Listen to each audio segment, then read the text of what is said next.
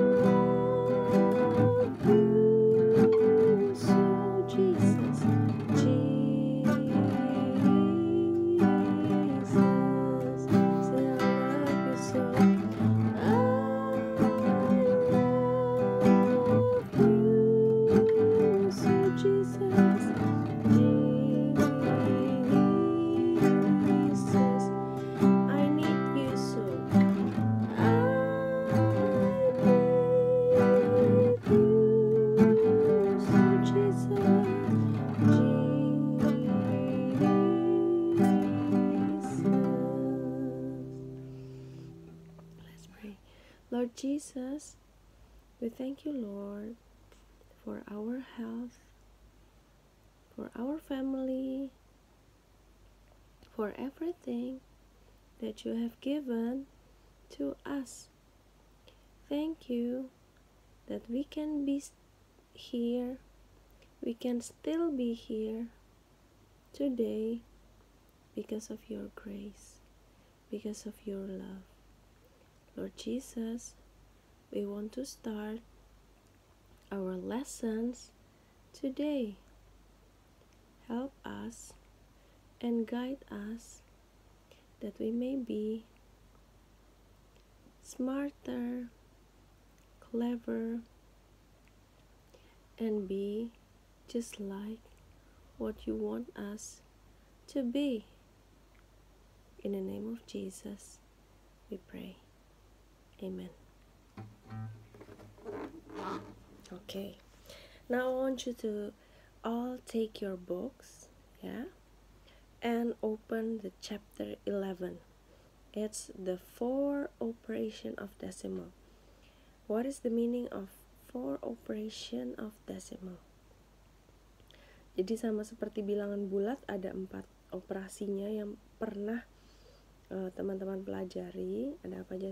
Penjumlahan, pengurangan, perkalian, dan yang keempat pembagian. Jadi bilangan desimal juga sama, akan mengalami operasi 4 macam itu yang akan kita pelajari, ya kan? Oke. Addition, subtraction, multiplication, and division. Okay, I want you to open your book to page 90.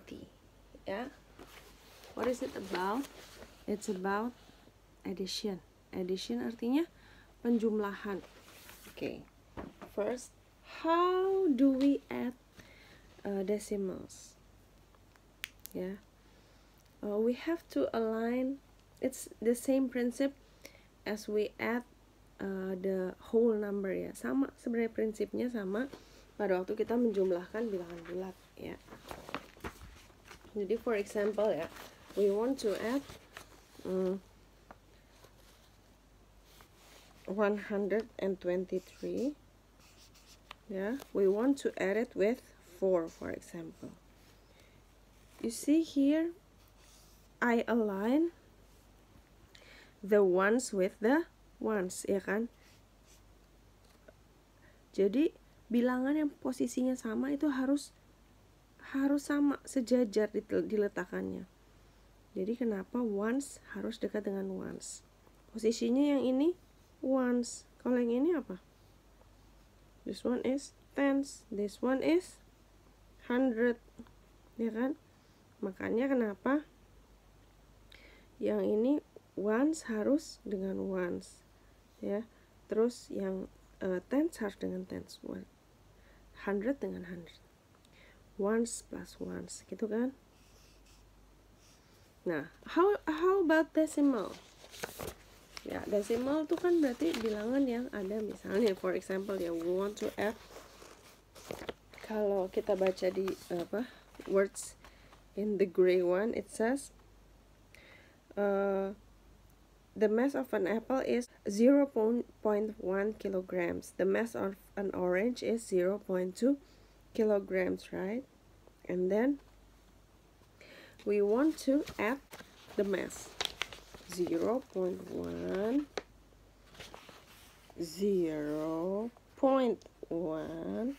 plus 0.2. Itu kan? Notice, kalau bilangan desimal yang kalian untuk cara mudah untuk melakukannya, pastikan supaya poinnya, titiknya, kalau MTK koma, ya kan? Kalau math dia titik. Jadi poinnya ini harus sejajar. Ini yang kalian perhatikan supaya mudah. Kalau bilangan yang di depannya titik, sudah pasti dia posisinya apa? Ones, right? Jadi yang kalian langsung kerjakan, pastikan kalau titiknya sejajar. 0 plus 0, pointnya juga langsung diteruskan ke bawah, ya kan? 1 plus 2, 3. Oke ya, kita pakai contoh bilangan yang lebih besar lagi supaya kalian terbayang yang Miss katakan. For example, we want to add 12.3, ya. We want to add it with 1.23. 1.23. Pointnya dipastikan sejajar. 1.23.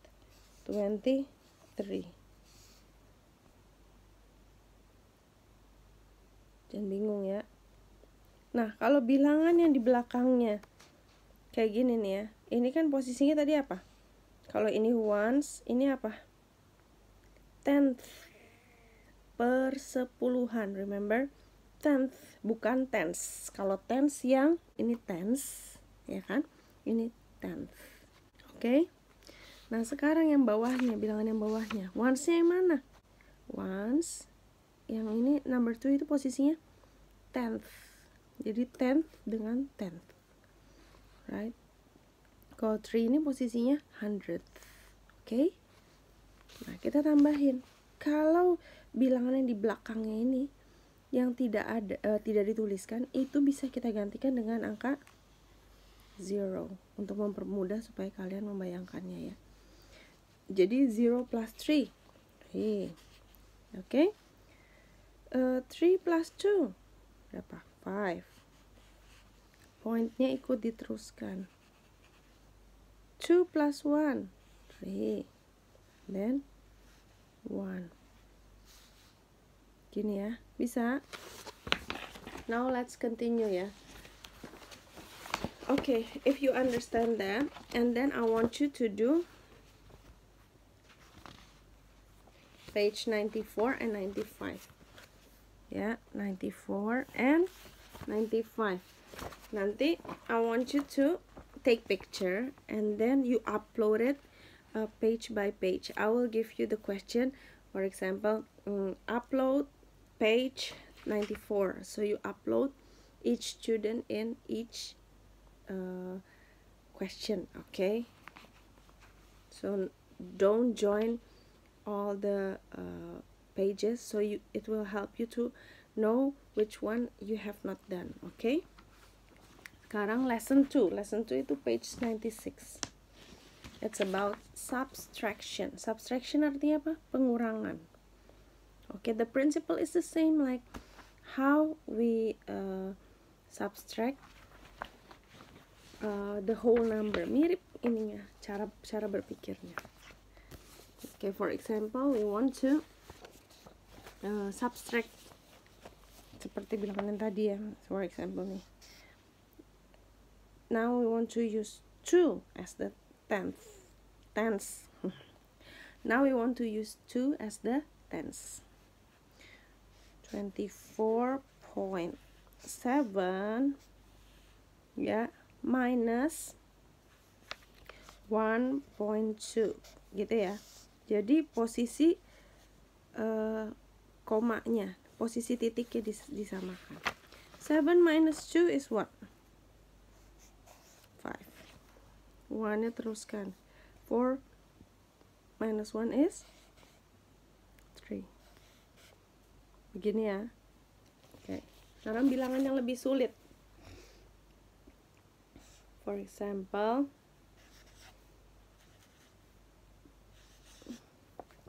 (31.8) minus 1.17, ya kan? 1.17,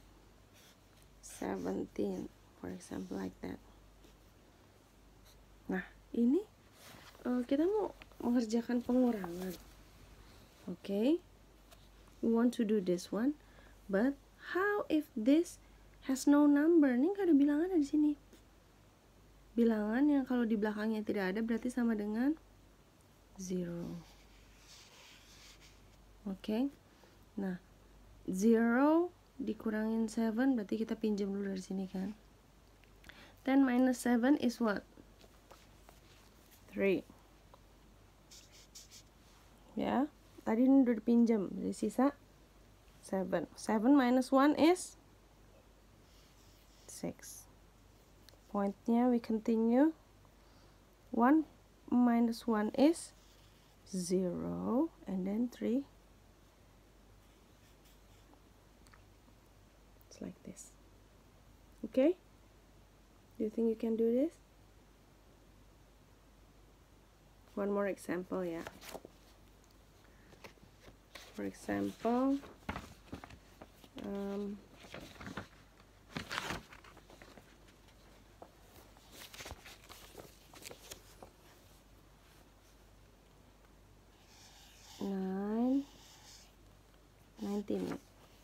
19.1, ya, minus 3.93.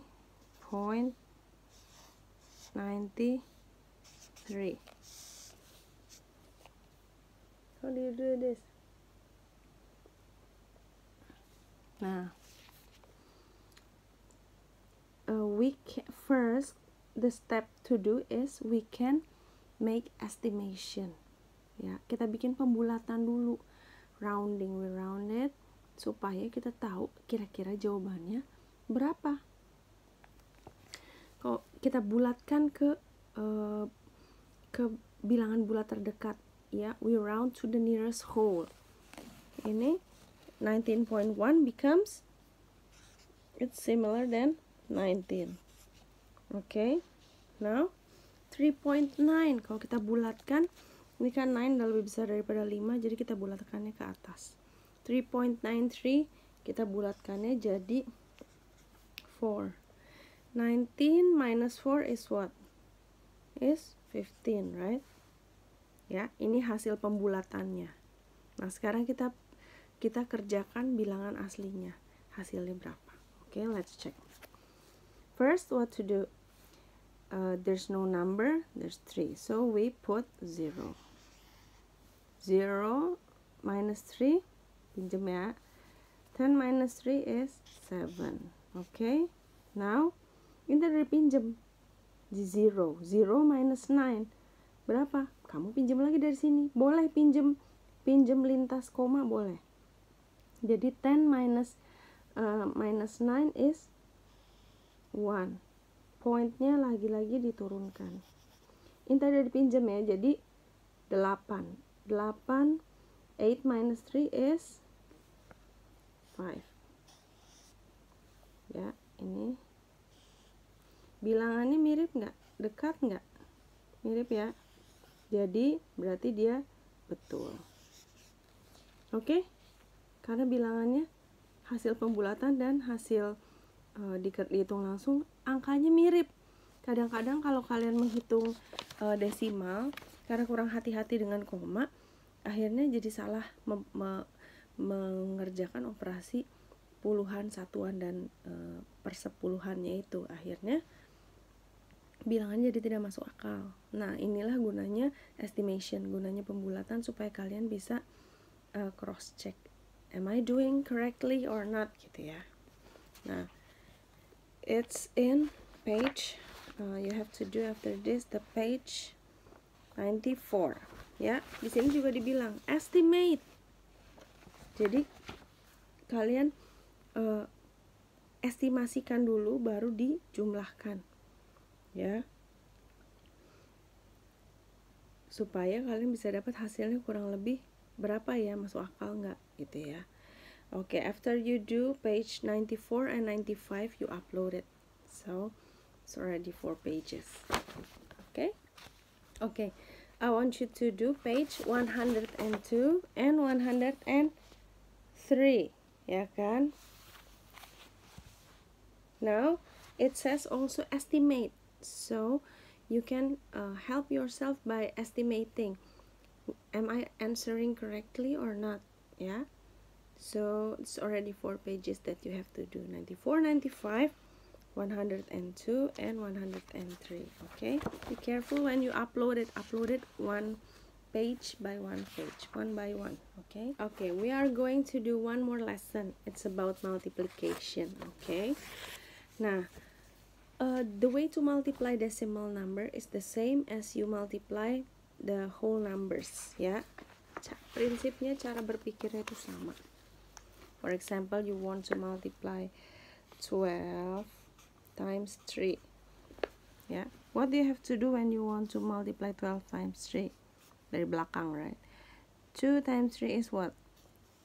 6, yeah. And then 1 times 3 is 3. What if there is a point here? 1.2 times 3. So you do exactly the same. 2 times 3 is 6. 1 times 3 is 3. And then you check how many numbers are there behind the point. Ada berapa angka yang ada di belakang titik, di belakang komanya ini? Only 1. Cuma yang ini aja kan? Yang ini tidak kan? Jadi berarti you put only 1 number behind the point. Bisa? Oke, kita coba sama bilangan yang lebih banyak ya.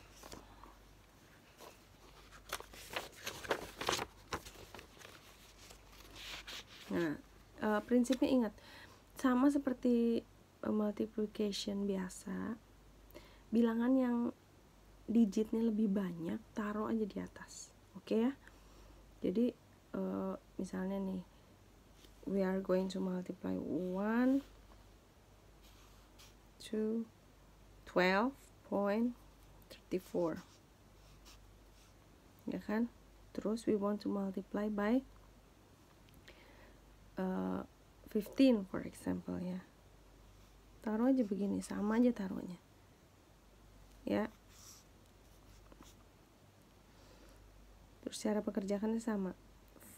4 times 5 is 3 times 5, 15, 17.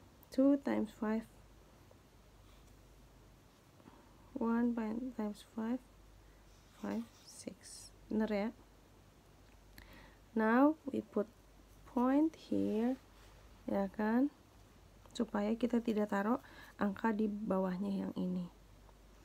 Nah, sekarang kita kerjakan pengalinya yang number 1. 4 times 1 is 4, 3 times 1 is 3, 2 times 1 is 2, 1 times 1 is 1. Kita jumlahin dulu. 0, 11, 5, 8, and then 1. Benar? Ya. Terus kita cek how many numbers are there behind the comma. Yang ini ada bilangan komanya nggak? Nggak ada ya. Yang ini ada berapa angka di belakang koma? 1, 2. Ada 2 numbers behind comma. Jadi kita juga jawabannya kita taruh 1, 2 behind comma. Oke? Bisa? Kita bisa nulis seperti ini, 185.1 atau 185.10. Tapi karena ini nggak ada artinya, kalau desimal kita bisa nggak usah tuliskan. Oke? Do you have any question? Do you have any problem? If you have any question, you can write, yeah, or you can text me. Okay, you already know my number, right? Okay, thank you. This is all that we have learned today. Don't forget to do the multiplication also. Multiplication is in page 107. Yeah, 107. So how many pages do you have to do today? It's 5 pages. 2 addition, 2 subtraction, and 1 multiplication. Division we will learn next time. Okay, thank you. Have a nice day. Have a nice life, and then enjoy your moments at home with your family. Don't forget to eat well. Don't forget to pray. Don't forget to read the Bible. God bless you all. Bye.